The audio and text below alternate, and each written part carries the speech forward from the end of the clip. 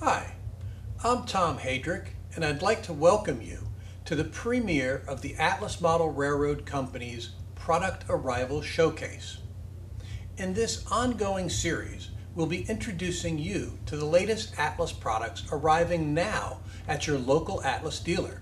To find an Atlas dealer near you, use our convenient dealer locator found at www.atlasrr.com. This first video will highlight Atlas freight cars and locomotives in N, HO, and O scales that will be available at your favorite Atlas dealer starting July 2012. Stop back on a regular basis to see additional product showcases, and be sure to follow Atlas on the internet on both Facebook and Twitter. Now, sit back and enjoy the view of some of the finest model railroad products around in this, the first edition of the Atlas Product Arrival Showcase.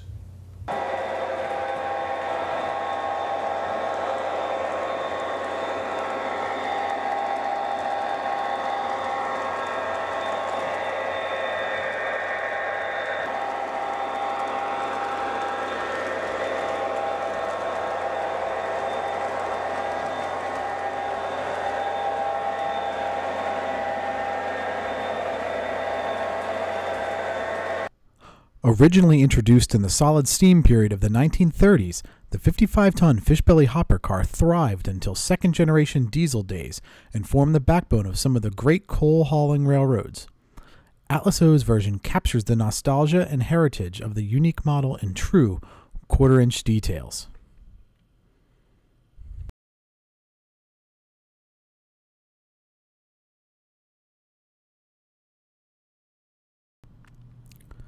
In 1995, Trinity Industries introduced a new center sill design covered hopper car designed primarily for grain transport. The new design was visually quite different. This one featured curved sides versus the previously familiar rib-sided design adopted from Pullman Standard. Currently, the design is still in production with over 27,000 units being delivered, and this model stands as being the most popular grain car in today's market. Introduced by American Car and Foundry in the mid-1930s, the 70-ton covered hopper, with a 1,958 cubic foot capacity, offered an improved design for the transport of dry bulk goods. The car proved to be widely popular and could be found on most major rail lines. The cars led very productive service lives until the 1970s, and some may still be found in maintenance of way online service today. Based on a popular boxcar produced by American Car and Foundry from the late 1940s through the mid-1950s, this model is representative of the thousands of similar cars that ran on virtually all North American rail lines. The 40-foot sliding door boxcar, considered an American tradition, was originally built to transport goods in the harsh weather found in various parts of the United States. Berwick Forge and Fabricating built over 23,000 freight cars in its nearly 20 years of existence in Berwick, Pennsylvania. Their designs were very successful, and most of the cars are still in service today.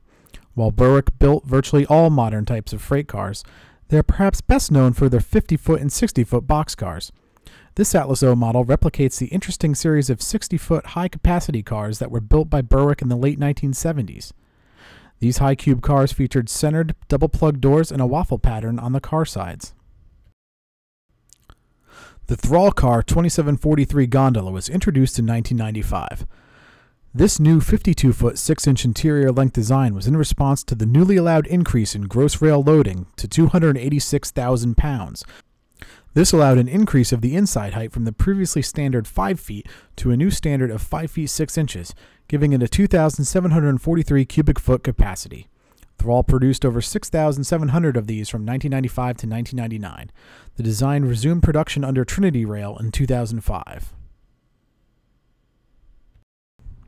In today's economy, there are strong demands to move freight faster and more efficiently.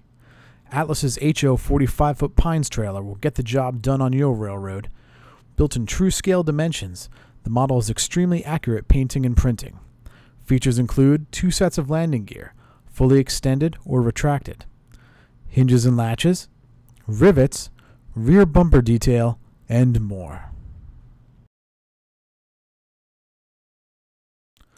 The first all-steel cabooses built for the Chesapeake and Ohio Railroad were produced in 1937 by the Magor Car Corporation in Clifton, New Jersey. Magor, along with St. Louis Car Company and ACF, ultimately built a total of 350 cabooses for the C&O using a similar design, the last of which were produced in 1949. Through subsequent rebuilding and modernization, many remained in service through the end of regular caboose usage in the 1980s. Cabooses of a similar design were also built for Pere Marquette, Missouri Pacific, and Chicago and Eastern Illinois.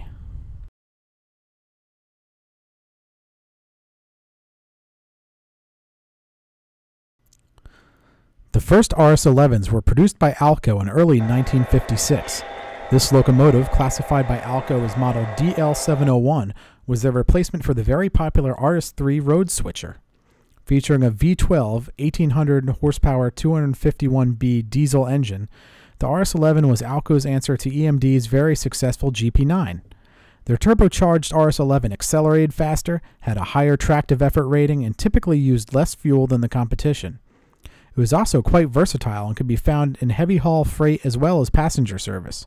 A few examples of this model are still in service today and can be found working for various short lines in the U.S. An increased use of shipping containers during the 1970s led to new designs of railway cars for carrying them. The standard cars used at the time were full plate deck 85-foot and 89-foot flat cars with 70-ton trucks. However, each 20-foot international shipping container of the era could gross some 25 tons, thus a flat car carrying 4 at maximum gross would be 100 tons. In an effort to address this weight issue, new flat cars with open decks and 100-ton trucks were placed in service and eventually used for a new railroad commodity, trash containers. Atlas's new 85-foot model follows the open-deck flat design commonly seen in trash trains around the United States. The model also follows the prototypes used in international container service.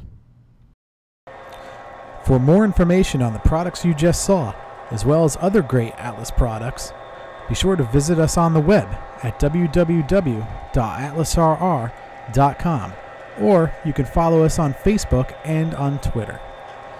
Thanks for watching, and be sure to check back next month for more exciting arrivals from Atlas.